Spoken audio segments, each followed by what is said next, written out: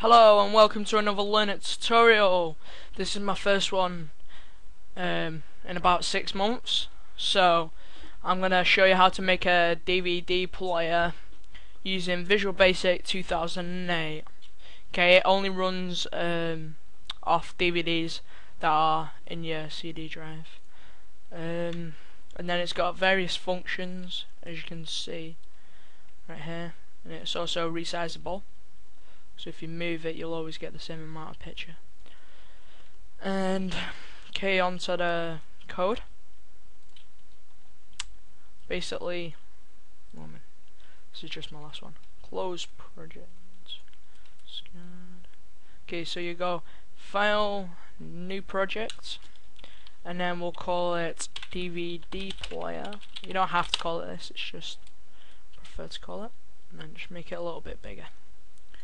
And then just click on it once, and then you can change the text to say DVD player or something like that, anything really. And as you can see, it's on grow only, so that means it will be able to move about and stuff. And what we want to do, if we aren't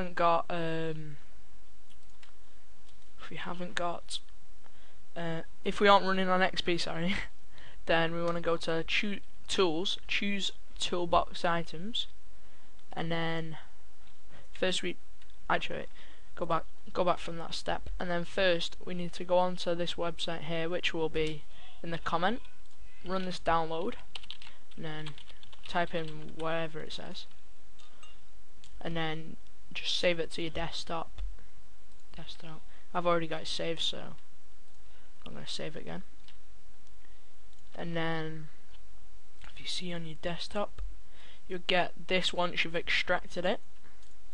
So then you want to go onto the Visual Basic, Tools, choose Toolbox Items, Browse, and then find your desktop on it.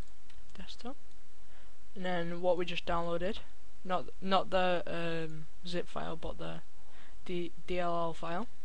Open that.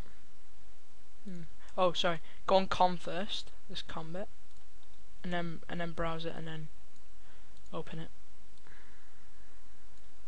There we go. Now it'll come up here.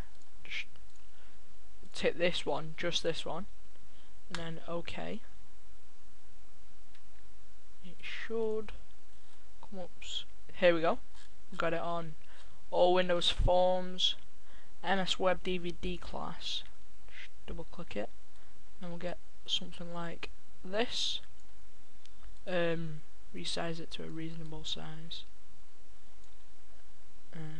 You don't really want any of the white bits on the side. You need to keep some on the bottom. And then on all Windows Forms, get the buttons. We want, I think it's 5 buttons. Just copy and paste a few buttons.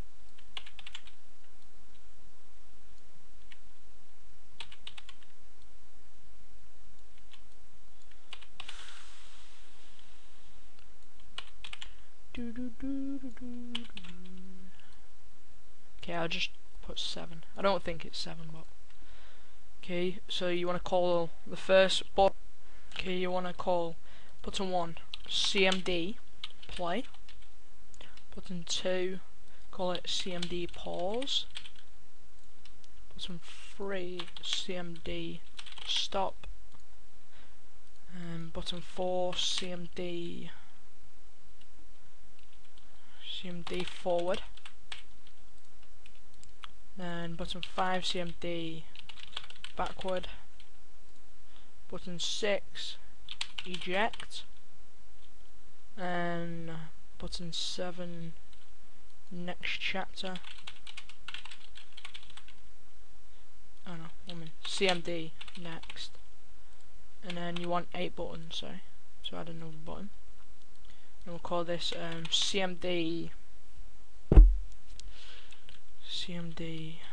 previous, for the previous chapter. And then we need to change all the buttons' names.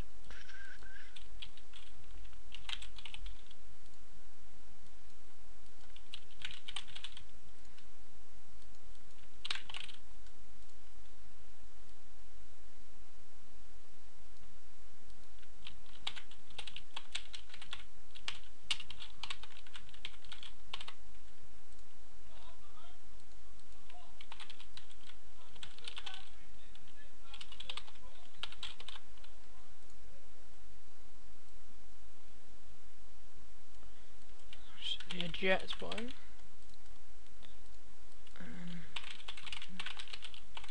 Next chapter, previous chapter, and now finally onto the code. So I'll click on the play button, and you want first click on the video bit and put the name to DVD player, and then double click on the play button and then put DVD player full stop play, and then just leave it like that, and then pause DVD player full stop pause stop DVD player dot stop. It's pretty simple, this bit, so I'm just gonna fly through it. Okay, this one's a little bit different. DVD player dot for this one is play forwards, and then you put it like this 2, so then it goes 2 times as fast. And then you want rewind DVD player dot play backwards, and then 2. You can change it to whatever you want, but then you'd have to change that number there, so it's like 4 times. And then this one here, DVD player dot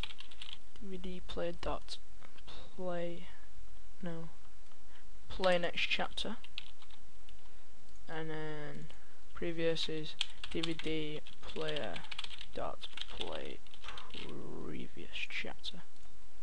Okay, and that's basically all the code you need, really.